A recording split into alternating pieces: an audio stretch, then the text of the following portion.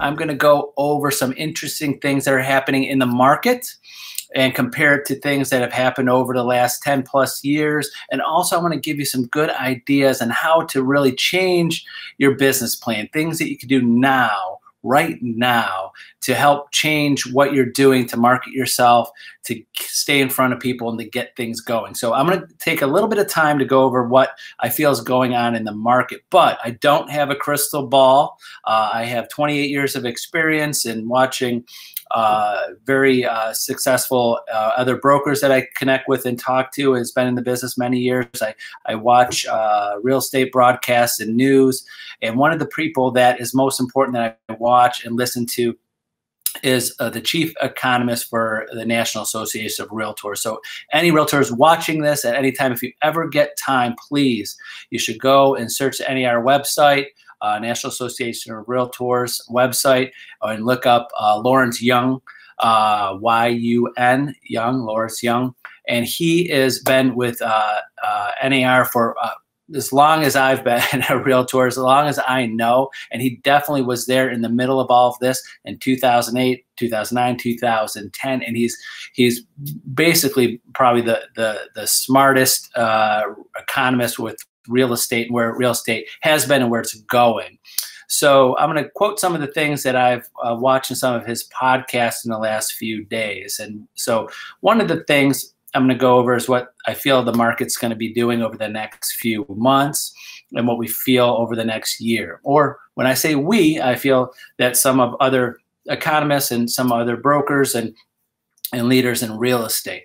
So the difference is a lot of agents have been asking me every day. I've been on the phone. If my voice sounds a little hoarse, I've been talking more in the last week, nonstop, every day, all night long, helping agents and walking through things and ideas. So sorry about my voice today.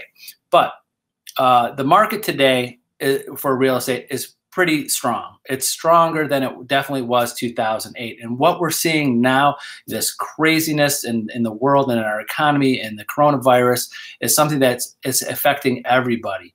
10 years ago, when the Great Recession really was real estate related, we as in real estate, we kind of created it. We were in the middle of it. This is not a real estate recession right now. This is just a global economic thing. But the one thing is, today the inventory is low. Actually, today it's about 9% lower, the inventory, than it was a year ago.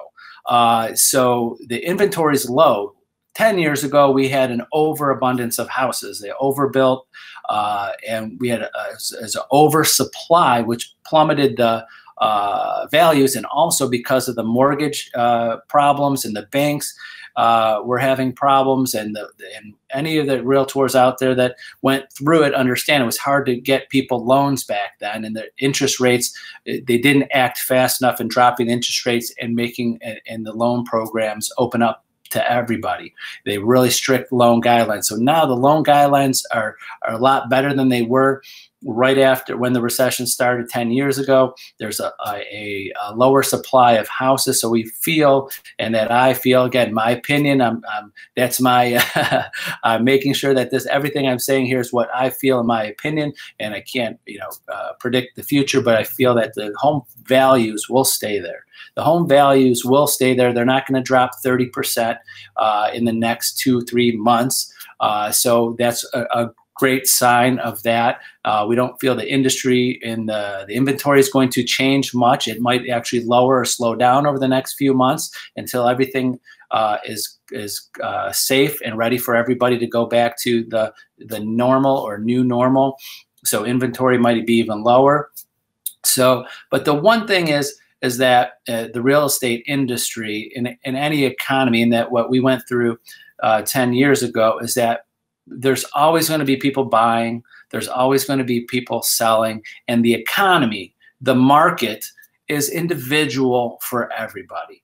Example, I just give this example a million times a day to people is that if you have a family and they have secure jobs, no matter what the economy is or what's happening out there, if they're not relying on their retirement account and their retirement plan to take out money to buy a house, if their retirement money is something that's really set aside and they're just watching, and over the next 10 years plus, it's going to go up and down, and they have savings and they have to move for a job, or they have a larger family, or whatever need they have to move or want to move, they're going to move. So no matter what economy, you got to remember the market is individual for each person. We saw this back 10 years ago. People still bought, people still sold. They had to. So the economies, remember, it's all individual to his people, and then also it's all individual for the agent, because you are in control of your business. The market doesn't control your business. The market controls the amount of opportunities to get business. So there's going to be people out there. So if there's less houses to sell the rest of this year or part of this year, then there's a little bit more work our agents and your agents have to do to get that business. If there might be, actually, because of the economy and the situation, there might be more buyers out there. There might be situations, remember, just because there's something terrible that happens in the world or the economy might make people move or have to move. Example I've been using every day is people might want to get out into more rural areas. They want to be around a lot of people. Who knows if that's the case? Maybe in a few months from now, right now, we have a lot of people that are still employed but working from home. Imagine there's a family right now, kids are home, and it might be in your own house right now.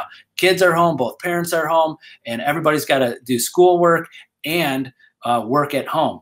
And there's no room, there's no office, there's no room, and they're all working around the kitchen table. There might be families out there right now, you might be one of them, going, wow, if we want to if our jobs ever want us to work at home, or we could work at home more often, because it might happen a lot. I see that I really feel it's going to happen a lot in a lot of industries. A lot more people are going to work at home. They see it happening, and people are going to go back to work and go, can I work more at home? It wasn't so bad, other than what was going on in the world, but working at home was nice. Now they might want a bigger house. They want that office, or they need space because if the kids are there, everybody's there trying to do homework and work, they need one extra room or a basement or something. They might need a bigger space. I bet there's a lot of people out there that say, wow, we need a bigger house. And with the interest rates being lower, the lowest maybe it's ever been in history, that might be a good time for people to move. And also, when, unfortunately, on the downside of things is when people lose their jobs. Sometimes people have to get out of their house. They bought a house a few years ago because of their job and things, and then when they find out that they can't go back to their job, or they have to find another job that's lower paying, maybe, again, I'm seeing this when we don't like to see these things happen, but sometimes now they want to, or they need to downsize. They need to find a smaller home, a less expensive house, lower their payment, and sell the one they're in. But the good news is that we feel the value will be there. We saw this 10 years ago, where people lost their jobs and bought a house 3 years ago, and all of a sudden the value of their house came at way lower than where they were at when they bought it just 3 years ago. We hope, and I hope, that doesn't happen. So if a few months from now, if someone bought a house 3 or 4 or 5 years ago and needs a downsize, I'm hoping that value is still there. It's not going to come down 30% in 3 or 4 months like the stock market, and people can sell. So remember, the point I'm making is that the economy over the next few months, no one knows exactly where everything is going. We feel it's going to slow down. There's going to be negative effects on the complete economy, and in the housing, it definitely is going to slow down. But when will it start picking back up? We feel that over the next 2 to 3 months, it'll probably be slow down. As soon as everything goes back to, well, like I said, normal, the buyers will come back out, the sellers will come back out. There might even be more activity than we would have had for just the normal year because it sparked new buyers, sparked new sellers just because of things. So if someone's looking to buy or sell, still has their job, they're still ready, and nothing changed with them personally, financially, they're probably going to be out there buying and selling a little bit later this year. Then all of the things that are happening in the world might add up to more buyers and sellers. So remember that. Stay in touch with people, reconnect with people, start going through your database and going through and finding out, maybe kind of painting a picture together of who you put in which house and what kind of situation they were in their lives. Maybe they just have grown their family. Maybe they're ready to retire and their kids are out of the house. Again, housing is all based on what is happening. And now I'm going to explain my opinion about what's great about the state of Ohio, in Northeast Ohio, where most of you are based out of, is that, and I'm going by when I talk to my broker friends that are all across the country with Century 21, and that are many different markets all over, is that here in Ohio, which is great, is we have those mostly normal buyers. We have buyers that are buying and selling because they want to and have to for their own personal use. Some of us out there might have some investors that are looking to buy and fix up and flip and rent out to other people. We're not a vacation capital of the world. This is not sunny tropical Cleveland, and I don't have many agents that are going, wow, all my buyers are vacation home buyers because they want to vacation here in the wintertime in Cleveland. That doesn't happen, but in other markets that happens. So when the economy comes down, they get affected more than we are up here because all of a sudden the people that were going to buy vacation homes, second homes, retirement homes, maybe because the economy and the stock market comes down, they just don't have the funds or just don't want to risk the funds to buy that second home or that vacation home, or they're not ready, or when people have their less in their savings or less in their stock market and the retirement plan, they're like, okay, we're going to put off retirement now, and we're not going to move, and we're not going to buy that second home. So that's a good thing.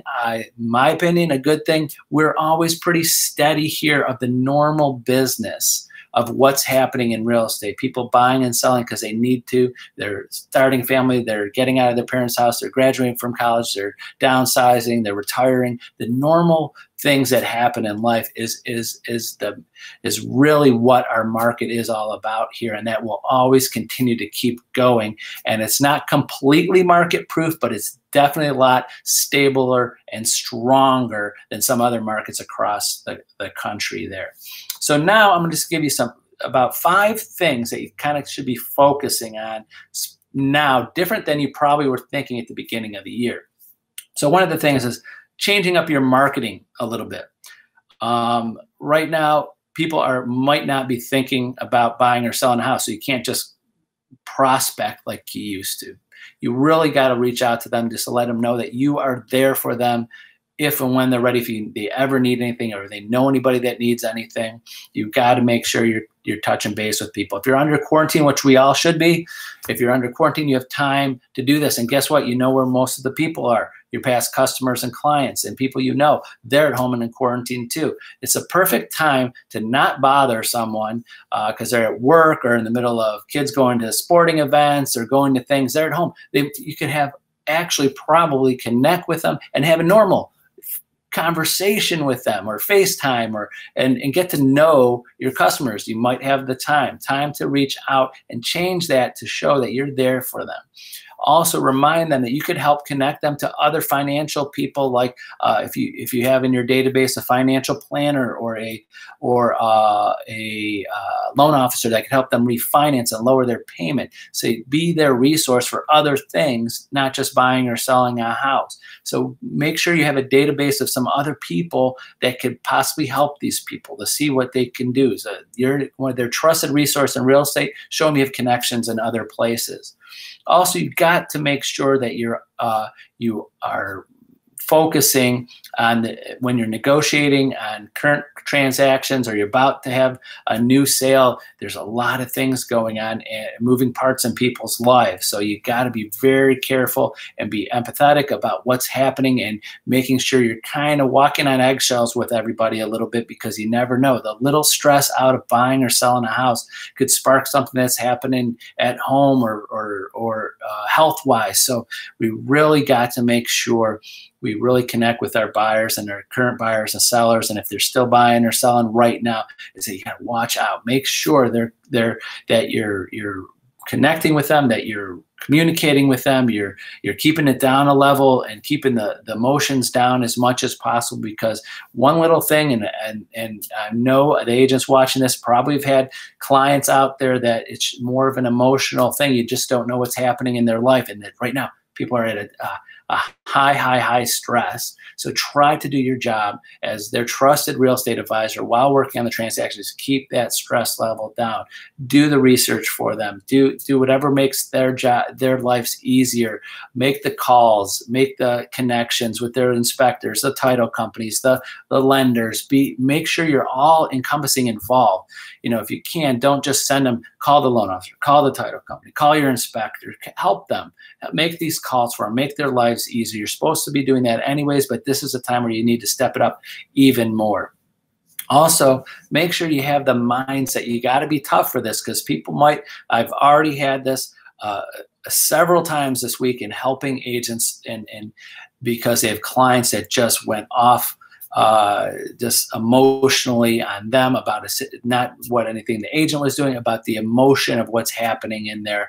And remember that it's not you. If you're doing a good job and you know you're doing a good job, and if they, for some reason, whatever's happening, the negotiation between the buyer and seller, the inspection didn't go well, their financing, this is a big thing now. A lot of lenders are asking for more and more documents and more verification, and just, you know, after days and days of send this pay stub, send this bank statement, it just sometimes drives people nuts, and they get crazy, and they just their emotions go over the top, and it's your job to bring them down and help them through that, and reach out to the people that need the help. So example, again, loan officers, be in connection with the loan officers. Go, please, I have a good relationship with my client. If there's anything that they need that you're not getting through them, please let me, because sometimes we have loan officers that are great with our clients, some that are not, don't mix that well with their clients personally. So if you have a better personal connection with them, maybe you should be that contact person in between. That's a suggestion there. Technology. You got to start using your technology. I really don't know why we don't use it more in regards to FaceTime, virtual tours. I have a lot of agents call me going, I got buyers that want to go out and see houses and they want to be safe. You know, connect with technology. I have some buyer agents going out there with their FaceTime or with Skype and walking through a property by themselves in the house alone while their clients are at home, safe and sound with their families, and showing them and walking them around a house. Use the simple technology that pretty much we all know to show houses. And I've seen more and more videos coming up from agents on doing a virtual tour and doing walkthroughs of houses and putting that on the listing and sending it to other agents so they could get that to their clients. And also, there's agents starting out there trying to write up contracts and asking sellers to accept contracts with a contingent of seeing the house in person. You can do that. Of course, talk to your broker, your manager, or your owner of your office, whoever's in charge, to go your company policy and suggestions on how to write up an addendum to make that part of the process of seeing the house and physically be able to go through the house, because we're going to see a lot of more buyers wanting to buy houses sight unseen just from photos and from videos, and how to work that in there. But talk to your broker, talk to your manager, and how that works. And then lastly today, I'll go over, this is a time, if you're at home under quarantine, it's time to start taking just freshen your skills, take some classes. If you're with an office that has some online training with, any of the major brands will have online training and live classes online and virtual classes. If you have the time, start spending some of this time to take some classes. The NAR.org, or National Association, National Association of Realtors, has a great website with lots of classes on there. Get a designation, do something to better and hone your skills up during this time. So there's plenty of things.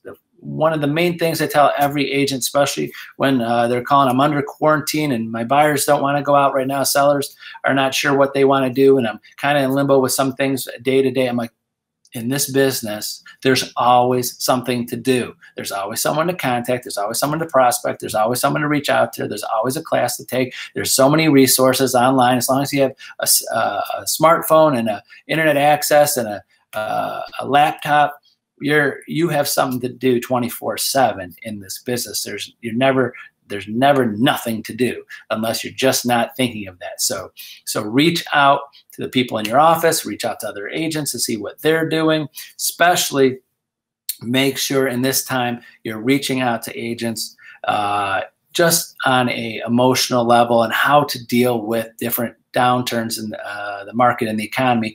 Reach out to agents that have been in the business 10 plus years. Because right now, half the agents in real estate have not been in business more than 10 years. So that means half the realtors out there have never seen a downturn in real estate other than their personal business up and down.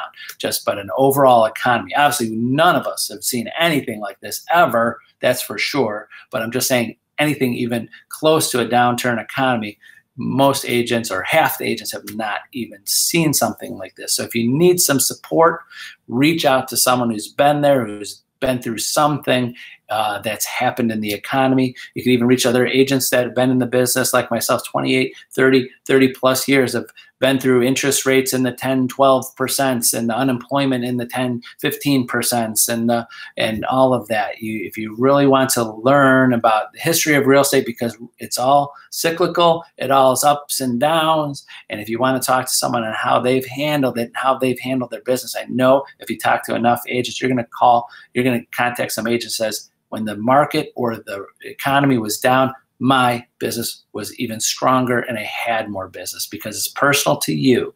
It's not, don't let the economy dictate how much business you do.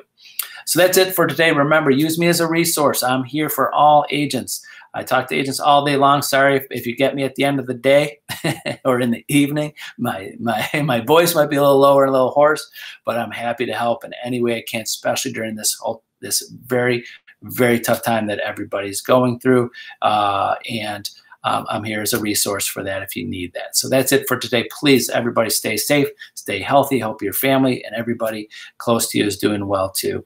Have a great day, and we'll see you next week. Bye-bye.